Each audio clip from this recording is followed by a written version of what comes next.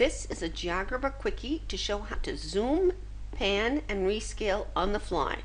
That is, without changing the active tool.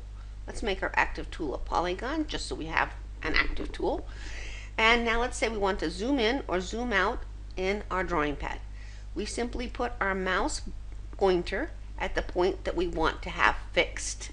And we use our mouse scroll button to zoom out by rolling it up, or zoom in by rolling it down. Zooming is a non-reversible operation. You cannot undo it. On the other hand, panning, which is where we shift the screen, is an undoable operation. We could use the Move Drawing Pad tool to pan, but we want to do this without changing our active tool. So we press and hold Shift, and the important thing is not to get on the axes. Click and drag the drawing pad anywhere you want it to go. So here it was with 0, 0 in the middle. Press and hold Shift on your PC, click and drag it, let's say down to the left hand corner here.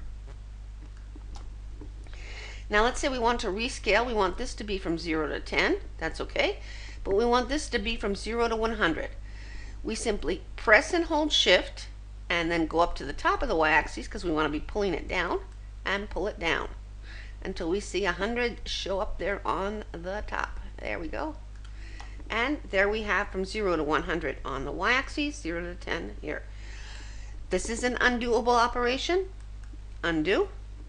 And now let's say we want it to be from 0 to 1 here. Now we press and hold Shift and we click down here somewhere to pull 1 up to the top. That's how to zoom, pan, and rescale on the fly with GeoGebra.